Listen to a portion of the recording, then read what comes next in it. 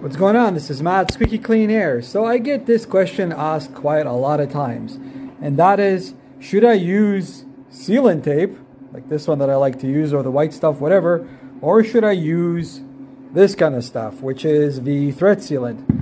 Well, if you do it with this, it'll never leak, unless you cross thread the fitting. If you do it with this, it looks pretty, but if you don't know what you're doing, or you don't tighten it enough, or you don't let it cure enough, or it's cross-threaded, blah, blah, blah, blah, blah, blah, it is going to leak. So, rule of thumb, what I do is for any of the visible stuff in the front, for example, when you're doing hard lines, you want to use not the tape. You want to use the sealant, because the sealant gives you nice seamless results, right? You don't want to have tape here and stuff like that. You want it nice and clean, especially when you're going to be running your hard lines. Squeaky clean right there. In the back, who cares? So whenever you don't see it, use it.